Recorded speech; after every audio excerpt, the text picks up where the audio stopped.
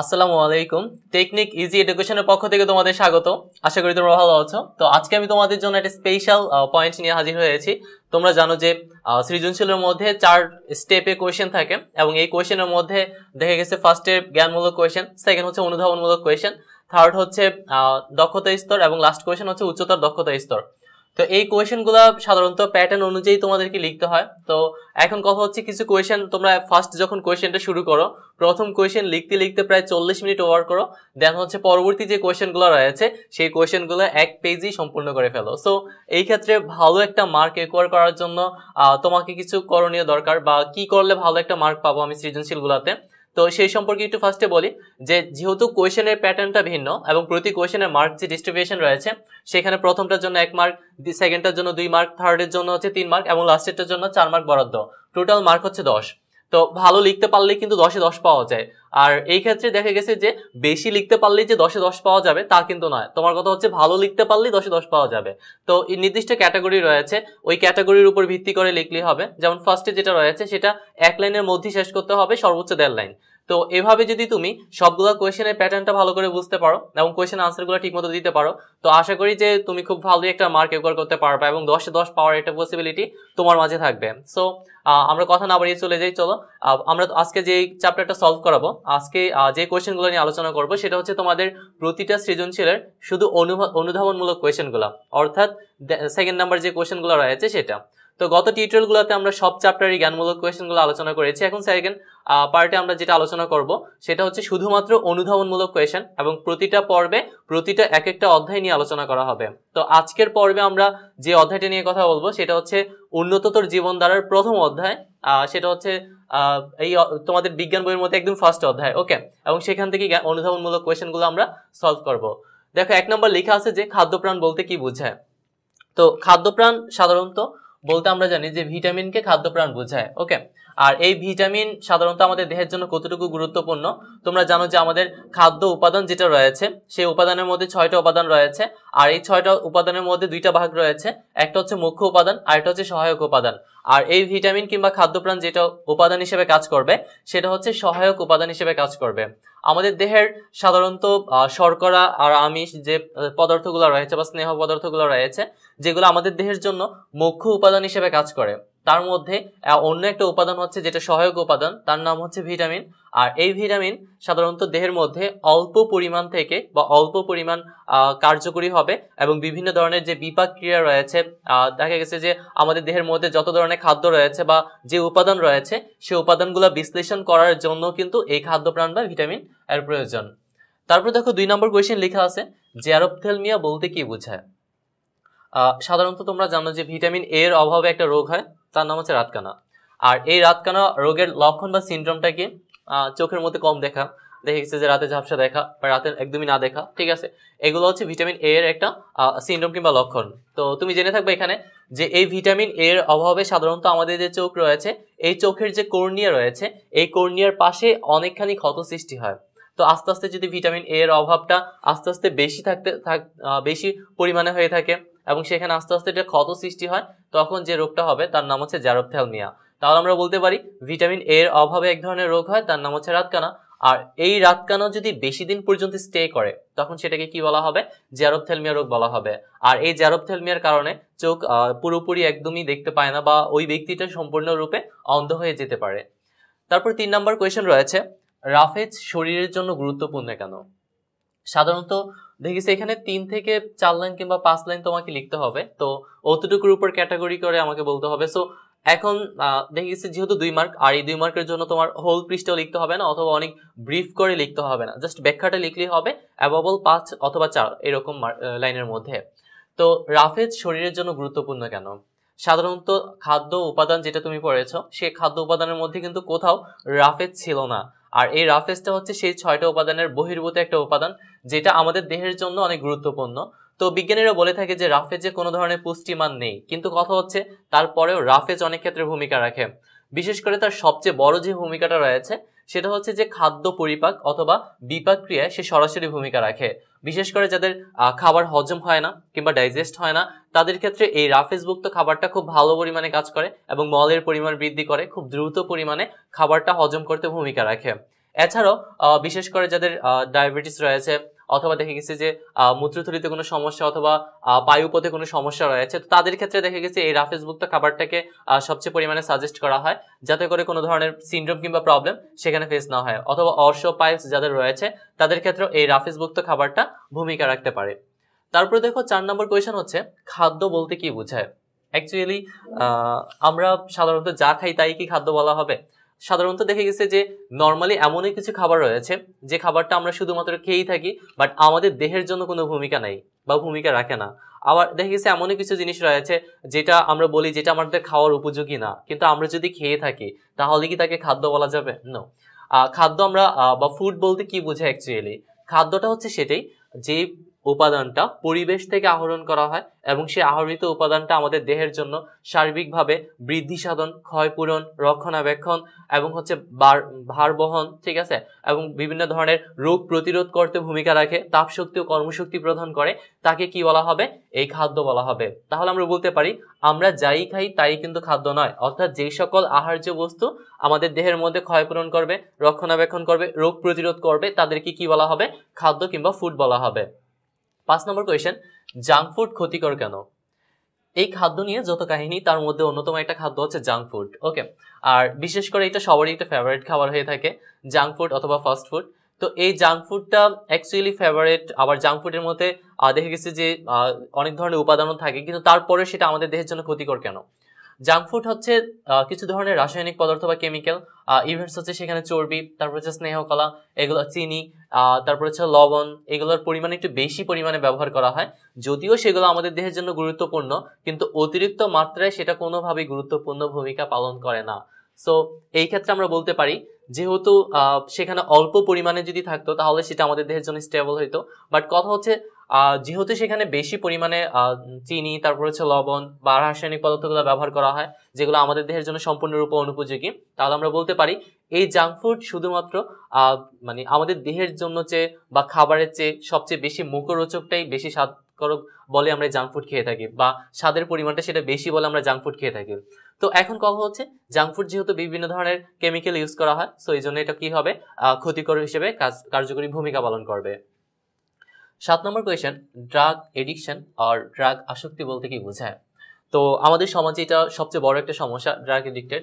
তো সাধারণত দেখে গেছে যে এটা এমন এক ধরনের অ্যালকোহলিক উপাদান যেটা হচ্ছে এক বা একাধিক চাহিদার প্রতি আসক্ত করবে, এবং এটা মানুষের সাথে এমন একটা সম্পর্ক তৈরি করে যেখানে মানুষ দেখে গেছে ওকে ছাড়া কি হবে না, দেখে গেছে চলতে পারে না বা বাঁচতে পারে না, সবসময় একটা হীনমন্যতায় থাকে। তো এই ধরনের প্রবলেমগুলো ফেস হয়। তা ড্রাগ আসক্তি বলতে বোঝায় কোনো কিছুর প্রতি ইন্টারেস্টেড হওয়া বা কোনো কিছুর প্রতি আসক্ত হওয়া।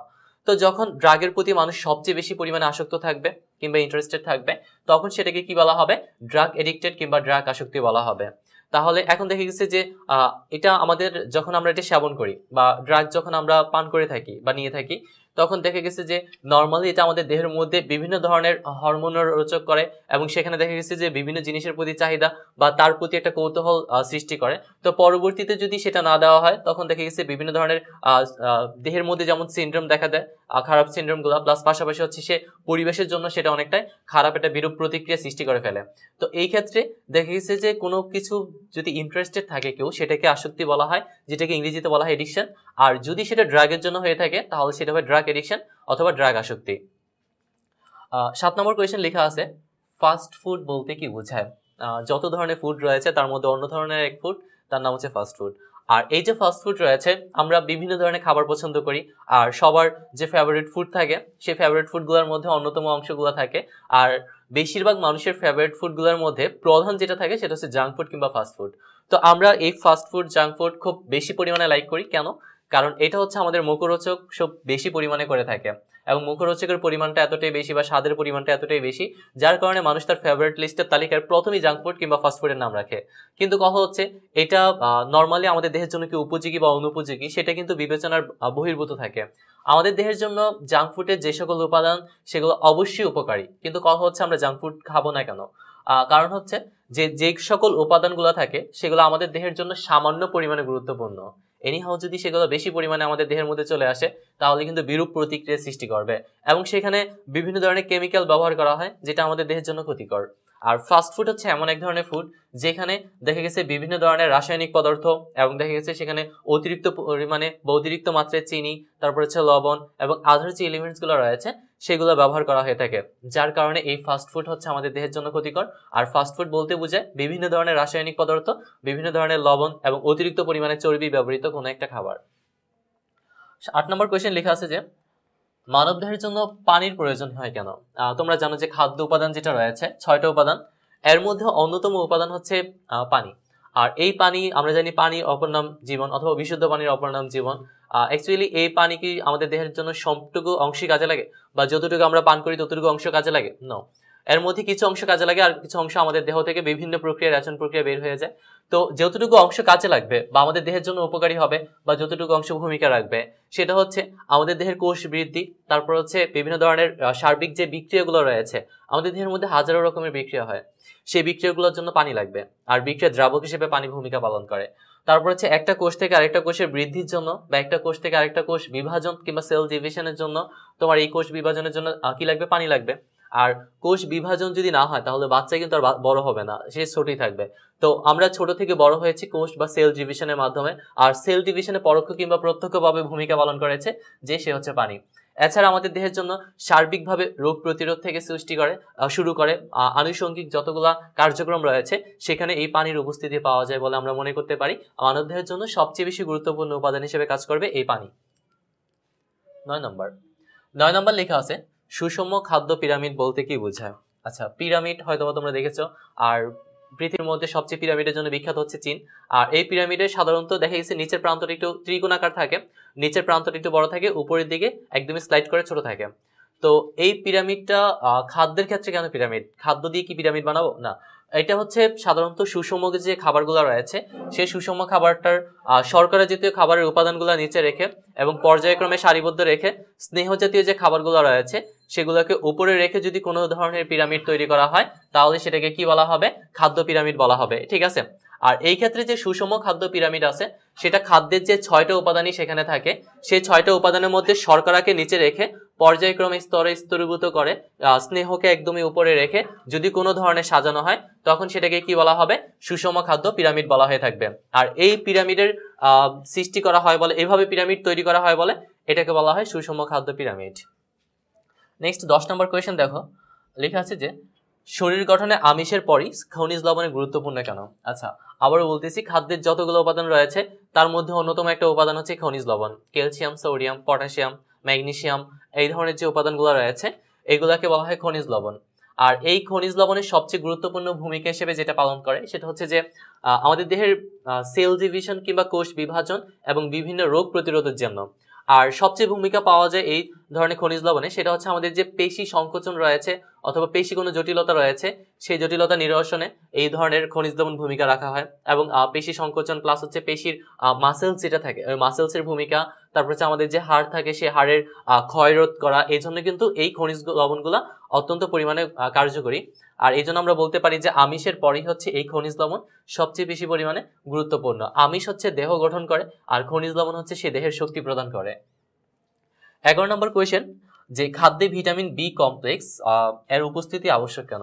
সাধারণত তোমরা জানো যে ভিটামিনের মধ্যে অন্যতম একটা ভিটামিন হচ্ছে ভিটামিন বি কমপ্লেক্স, যেখানে প্রায় 12টা ভিটামিন সম্মিলিতভাবে একটা কমপ্লেক্স বা কমপ্লেক্স তৈরি করা হয়েছে, যেখানে হচ্ছে এই বি কমপ্লেক্স যেটাকে বলা হবে। তো এই ভিটামিন বি কমপ্লেক্স এর উপস্থিতি কেন আবশ্যক খাদ্যে?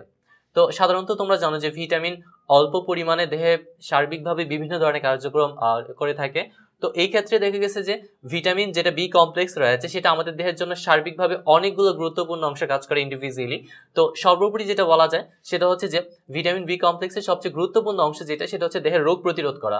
আর আমাদের দেহে যদি কোনো ধরনের রোগ বা কোনো রোগের বাসা বাঁধে তখন দেখেছে সেই রোগের প্রতিরোধ হিসেবে বা প্রতিষেধক হিসেবে যে ধরনের ভূমিকা পালন করে বা যে সকল খাদ্যের উপাদানগুলো কাজ করে তাকে বলা হবে ভিটামিন বি কমপ্লেক্স অথবা দেখা গেছে ভিটামিনের কোনো একটা অংশ। সো আমাদের দেহকে সার্বিকভাবে সুস্থ রাখার জন্য এবং রোগ প্রতিরোধ করার জন্য বা রোগ প্রতিরোধ রাখার জন্য আমরা খাদ্যে ভিটামিন বি কমপ্লেক্সের উপস্থিতি অবশ্যই থাকতে হবে। 12 নম্বর কোয়েশ্চেন, অল্প বয়সী মেয়েরা অল্প বয়সী ছেলেদের তুলনায় এইডস সংক্রমণের অধিক ঝুঁকিতে কেন? আচ্ছা, এটা মোস্ট ইম্পর্টেন্ট একটা কোয়েশ্চেন যে সাধারণত দেখে গেছে যে আমাদের এই সমাজে দুই ধরনের লিঙ্গ বিশিষ্ট মানুষ দেখা যায়। সেটা হচ্ছে ছেলে এবং মেয়ে, যদিও থার্ড লিঙ্গ থাকে এখন বর্তমানে। তো দেখে গেছে যে ছেলে আর হচ্ছে মেয়ে, তাদের যে লিঙ্গভিত্তিক যে সমস্যা রয়েছে, এবং সেখানে আমরা বলতে পারি যে এখানে ছেলেরা আর হচ্ছে মেয়েরা, এদের মধ্যে যদি আমরা একটু ইন্ডিভিজুয়ালি কম্পেয়ার করি যে ছেলেদের তুলনায় মেয়েরা সাধারণত এইডস এর ঝুঁকিতে কেন, এটা কয়েকটা রিজন তোমাকে বলি। সেটা হচ্ছে 1 নম্বর, আর্থসামাজিক প্রেক্ষাপটে আমাদের সমাজে মেয়েদের দুর্বল একটা অবস্থানে রাখা হয়েছে, যেখানে যার কারণে দেখে গেছে যে মেয়েরা নর্মালি কি করতে পারে না, কোনো জিনিসের প্রতিরোধ ব্যবস্থা গড়ে তুলতে পারে না, বা ক্ষমতার অধীনে তারা, যার কারণে তারা দেখে গেছে এইডস এর সংক্রমণ ঝুঁকিতে থাকে। 2 নম্বর হচ্ছে বিশেষ কিছু অসাধু ব্যক্তি যারা রয়েছে বা ছেলেরা যারা রয়েছে, যারা মেয়েদেরকে বিভিন্ন ধরনের কার্যক্রমে দেখে গেছে যে ভুক্ত করে, এবং যার ফলে কিন্তু সেখানে এইডস হওয়ার একটা ঝুঁকিতে থাকে, এবং সেখানে দেখে গেছে তাদের ক্ষমতার অধীন থাকার কারণে বা ক্ষমতার পরাধীন থাকার কারণে দেখে গেছে তারা নর্মালি কি করতে পারে না, বাধা প্রদান করতে পারে না, যার ফলে সেখানে এইডস এর আক্রান্ত হওয়ার একটা প্রবাবিলিটি বা ঝুঁকি থাকে। 3 নম্বর, তুমি বলতে পারো যে আমাদের এই সমাজে যারা মেয়ে রয়েছে তাদের জানার ক্ষমতা কম, অথবা দেখে গেছে তাদেরকে বোঝানো হয় না বেশি একটা ভালো করে, এবং তাদেরকে ওইভাবে মানে দেখে গেছে তাদেরকে বোঝানো হচ্ছে না, যার কারণে তারা দেখে গেছে যে এটা সম্বন্ধে অল্প জ্ঞানের কারণে এই ধরনের এইডস এর ঝুঁকিতে থাকে। আর সর্বোপরি বলা যায় দেখা গেছে যে যৌন নিরাপত্তার ক্ষেত্রে বা যৌন সংযমের ক্ষেত্রে দেখে গেছে সেখানে যদি কোনো ধরনের নিরাপত্তা ব্যবস্থা না করা হয়, তাহলে কিন্তু এই এইডস রোগের হওয়ার সম্ভাবনা থাকে, যেটা অল্প জ্ঞানে মেয়েদের থাকে, এবং সেখানে ছেলেদের তুলনায় মেয়েদের দেখে গেছে কম থাকে, অথবা ছেলেরা মেয়েদেরকে বাধ্য করে, যার কারণে দেখে গেছে যে অনিরাপদ যৌন মিলনের ফলে সেখানে কি হতে পারে, এই এইডস এর ঝুঁকিতে থাকে, এবং সেটা অবশ্যই ছেলেদের তুলনায় কারা থাকবে বেশি, মেয়েরা। লাস্ট কোয়েশ্চেন দেখো লেখা আছে যে দেহের জন্য সুষম খাদ্যের প্রয়োজন কেন।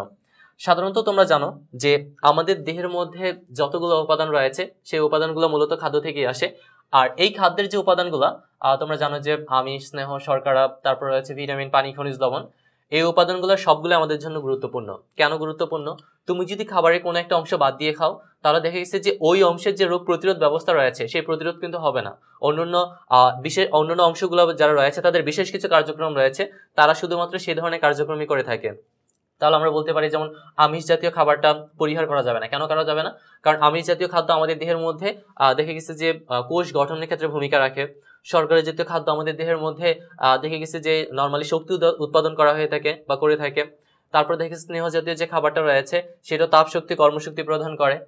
তারপর দেখা গেছে পানি বিভিন্ন ধরনের বিপাকীয় ভূমিকা রাখে, ভিটামিন রোগ প্রতিরোধ করে থাকে। তো এভাবে আমরা বলতে পারি। তারপর হচ্ছে রাফেজ বিভিন্ন ধরনের খাবারের বিপাকীয় ভূমিকা রাখে। তাহলে খাদ্যের যে সবগুলো উপাদান, সেই সবগুলো উপাদান মিলে হচ্ছে সুষম খাদ্য। আর এই সুষম খাদ্য যেহেতু ইন্ডিভিজুয়ালি বিভিন্ন ধরনের কার্যক্রমে ভূমিকা রাখে, সো আমাদের দেহের জন্য আমরা বলতে পারি সুষম খাদ্য সবচেয়ে বেশি প্রয়োজন। তো এই ছিল তোমাদের প্রথম অধ্যায়ের খ নম্বরে আসার মতো অথবা এসেছিল বিগত সালগুলোতে এরকমই কিছু জ্ঞানমূলক কোয়েশ্চেন আলোচনা করেছি। এখন দেখো এখান থেকে তোমরা জাস্ট খালি মেইন থিমস গুলা লিখে দিবা, যেটা 4 থেকে 5 লাইনের মধ্যে কিংবা 6 লাইনের মধ্যে। অবশ্যই সেটাকে ব্রিফ করা যাবে না, যেহেতু খ মার্কের কোয়েশ্চেন এবং 2 নম্বর কোয়েশ্চেন। তো পরবর্তী ক্লাস পর্যন্ত তোমরা ভালো থাকো, তোমাদের জন্য শুভকামনা। আল্লাহ হাফেজ।